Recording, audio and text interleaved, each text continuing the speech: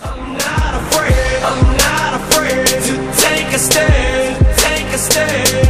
Everybody, everybody, come take my hand, come take my hand. We'll walk this road together. Right, welcome to this tutorial how to use Flash for Professional 8. We're going to look at onion skinning, so what we need to do is create a new document. Right, that little button there is the onion skin. You want to be clicking that. Once you click that, you're on onion skin mode. So what we need to do first is draw a stick man using the pencil or paint. Doesn't really matter. It doesn't have to be in that much detail, but I'm doing it quickly. But obviously you're going to take more care in it if you want to be more detailed. So we're drawing this bit of a not very well drawn stick man. What I'll do for this demonstration, right? Now what I want to do is go onto the timeline, go down to insert keyframe, make sure it's not blank keyframe, insert keyframe. Right, now you can see how it's changed. This means you'll be able to erase it.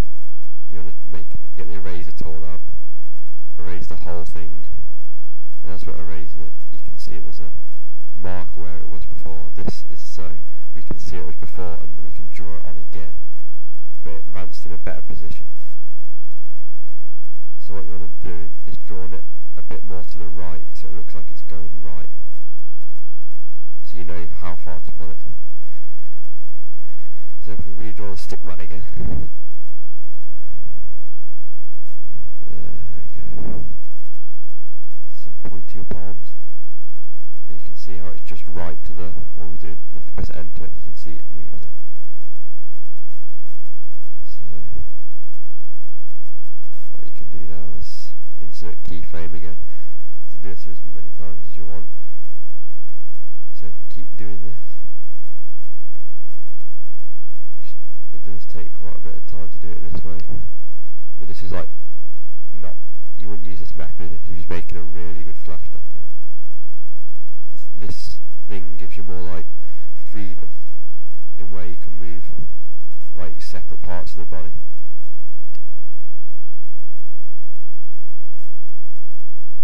Just run that and keep repeating the process over and over again.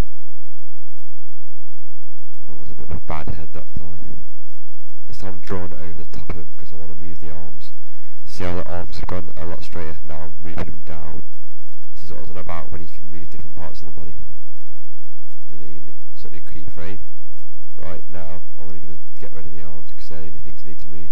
You do not need to get rid of the whole body unless you're moving the whole body. Only get rid of what you want to move. It'll save a lot of time. So I'll draw the arms back into a straight position so they've gone from down back to up. And accidentally cut out a bit of the body there because I'm not, like, I'm rushing it.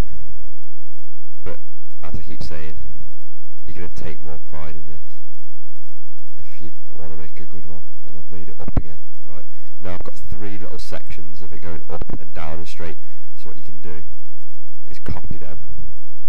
If you right click that and go to copy frames, make sure it's copy not cut, and go to that, the next one along, which is blank, you can keep pasting the frames over and over again, so it saves you drawing it out over and over again because it's the same movement all up and down, and you just get the ones which are moving up and down, so you get the three sections of the arm which is going up and down, and you keep pasting that in like you can see me doing here.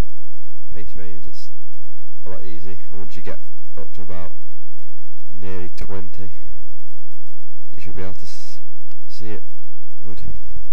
Now if we just test out this, see his arms moving.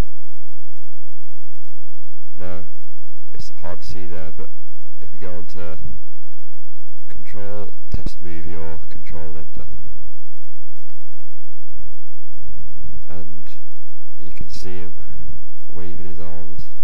But I mean, this is a very, very basic idea of how to use onion skin.